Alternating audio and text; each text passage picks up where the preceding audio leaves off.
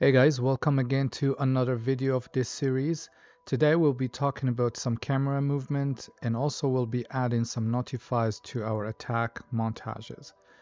On the first video I did show you a transition between a regular camera and a sprint camera. I went through it briefly. Today we'll dive a little bit into it.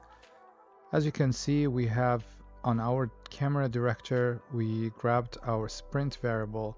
If we're sprinting, we call sprint camera rig. If we're not, we will call relax camera rig. And if you go to the camera asset, we have here our sprint rig. And as you can see, my FOV is 100. And on the relax rig, the FOV is set to 80. And if you want to adjust the blend between these two rigs, you just go to transitions, and here you can change the value, how fast or how slow you can transition smoothly between the two rigs. So you'll have to double click on each rig to do it. We also have a combat rig.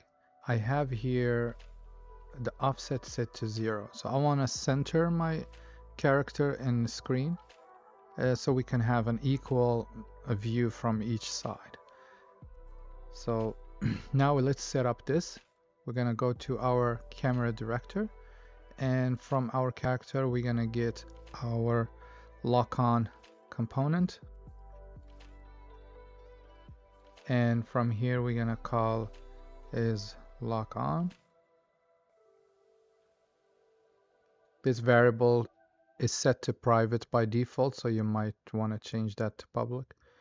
So if we're sprinting, we still want to do our sprint rig, and here we could simply call, if we are lock on, meaning we are on combat, we call combat rig. So this is how we can switch between different rigs. Alright, compile and let's test it. So my character is offset to the left side, and when I sprint, it's giving me the zoom in, zoom out, and when I lock, my character will center. And when we go out, we're back to our relax, combat, and if we sprint, we're getting that FOV. Alright, so this is the camera setup is done now. So now we can go to our first attack montage, and we will be adding some notifies here that are necessary for Combat Fury. And the first notify I'm gonna be using is the rotate to action to target notify, and it's a state. Go to notify state, rotate to target. This notify will allow the player to move and also to face the enemy. So one thing is important is where you want to start this notify from. For good practice, you want to start right at where at least 1 foot it start moving. Otherwise, if you start here where the 2 feet is planted on the ground, you're going to capture the sliding. It will show if you rotate in the actor, you'll see your feet sliding, or if you're moving, you'll see the feet moving. So you want to start right at least 1 foot it start moving. So we're going to move our rotate to here, and then you want to end it when the 2 feet start to get planted on the ground. If there is more steps into your animation, you can extend it, but as soon as he planted the 2 feet and there is no more movement, you want to end it there.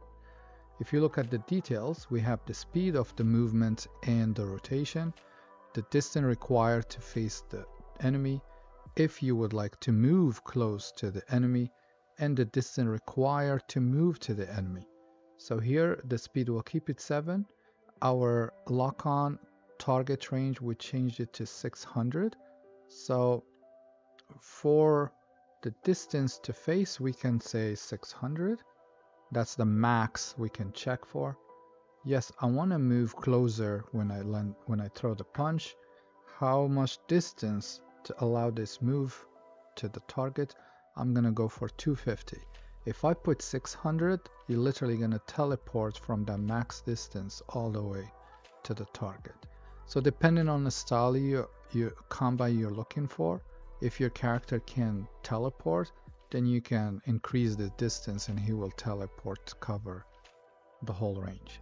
So the switch to nearest enemy, keep that to true, and this will allow us to check which enemy, when you're surrounded by enemies, which enemy fall in this range, and that's the one you're going to target first. Alright, so this is the first step. Now the second notify, again it's a notify state, it's called gameplay camera, and this will allow us to manipulate the rotation, the location, and the fob of the camera. And the best practice for this one is you want to start it right at where the actions start happening. If you start it from here while your player is idling, the camera already start moving, but unless that's what you want, of course. But the camera start making an action, but your player or your character is not doing anything. So I want to start it right at the motion right here. So what I'll do, I'll just grab this, and we can end right at the end, the recovery of the attack. And as you can see, we have a whole bunch of numbers. The defaults should match what you have in the camera rigs, and the desire is the one that you can play with. So we're gonna keep the offset the same as the default. For rotation, we want a small tilt of the camera.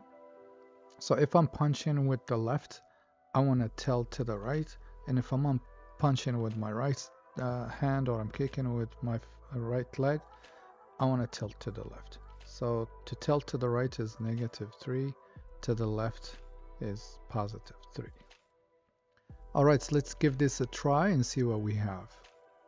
So first thing I want to show you guys is the camera. So now we are in range. So if I punch, you can see that small tilt to the right, and I am locked on, but I'm not in a 250 range to move to the target. If I go a little bit close, I'm assuming this is probably it.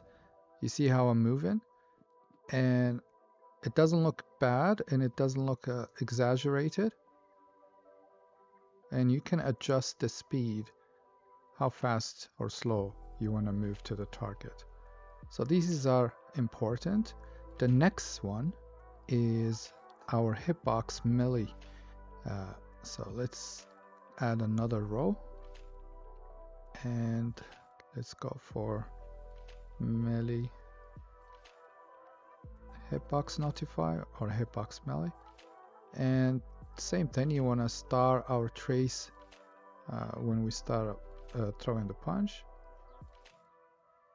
and that should be good.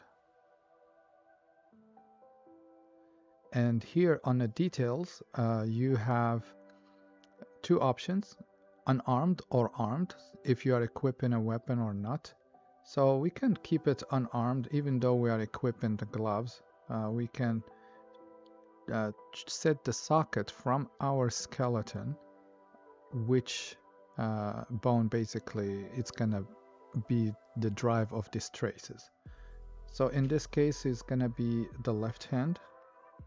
The trace, you can make it as big or as small. This is something you want to think about if you want to be so accurate on the impact, or you want to give your player a little bit of win, meaning the punch didn't land but the trace is big enough to touch the enemy. So I'm gonna go with 25.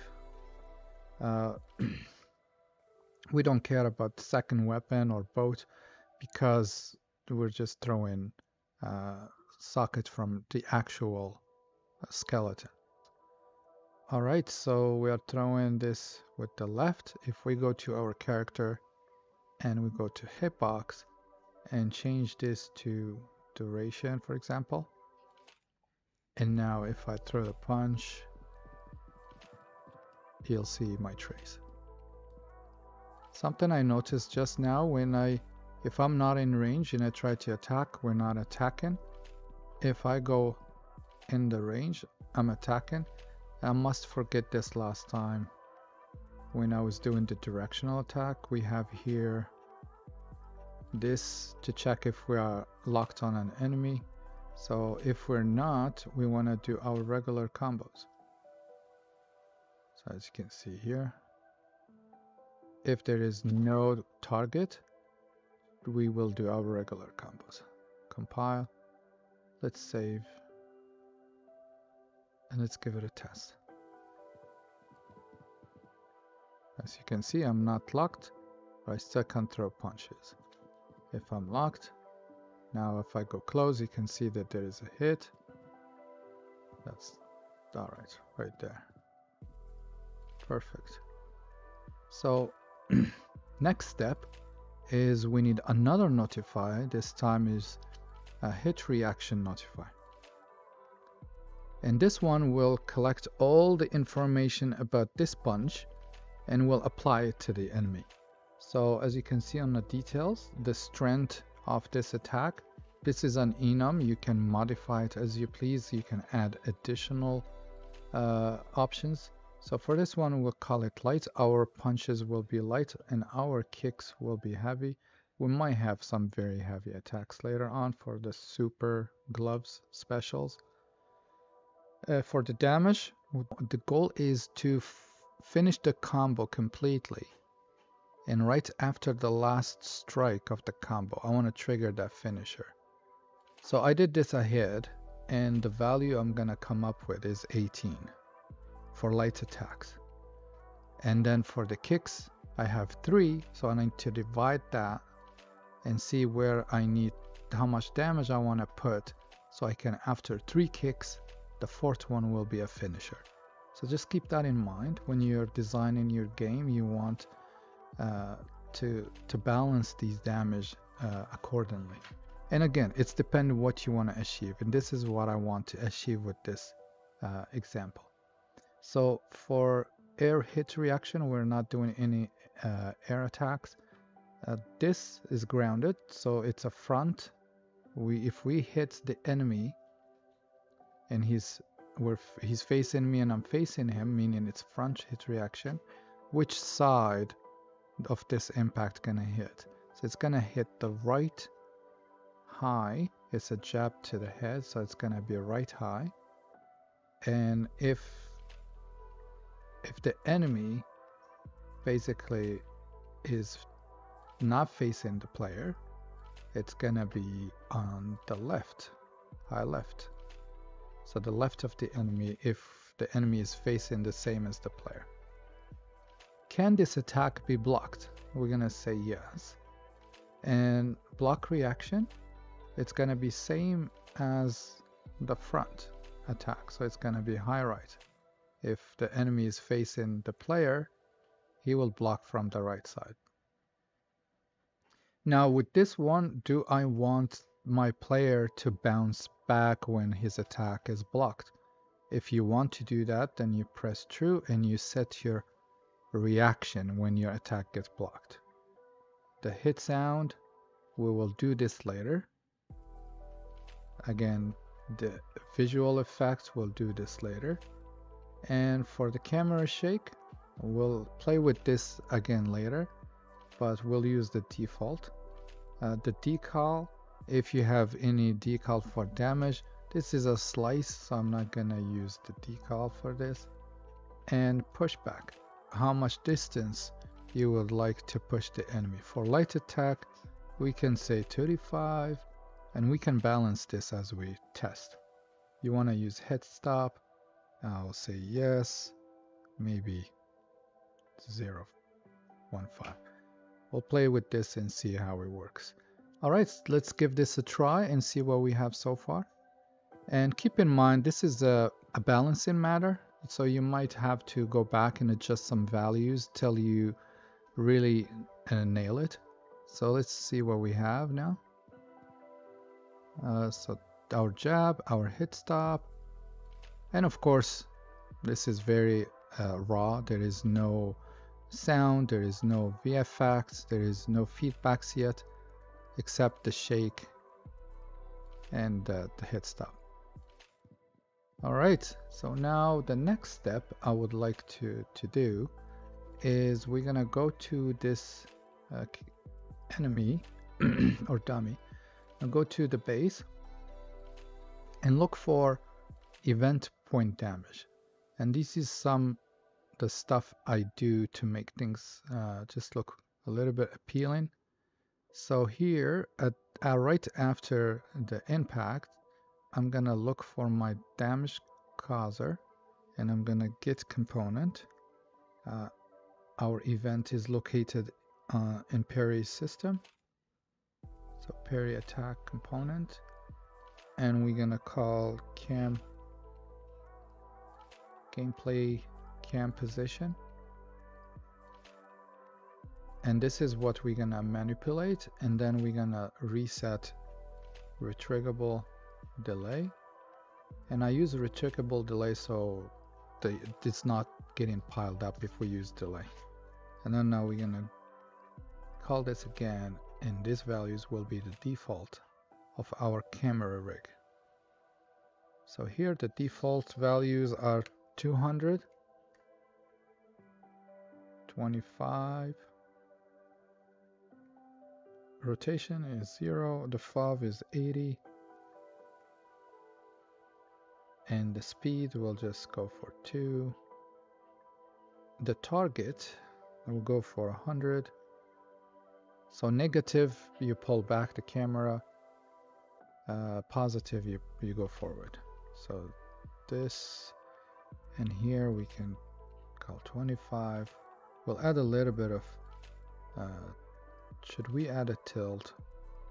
We'll leave the tilt as is. And the FOV, we can set it to 70. The speed, we can say 7. Alright, let's give this a try and see what we have so far. If we are in the lock-on range, the camera transitions to the center. If we threw a punch, the camera will tilt, as you can see. And if we do land a hit, the camera will zoom in on impact, as you can see. Perfect. We can always tweak these values to get the result we need. I hope you enjoyed this video. The next one, we will be adding hit reactions to the enemy. And thank you for watching, and see you next time.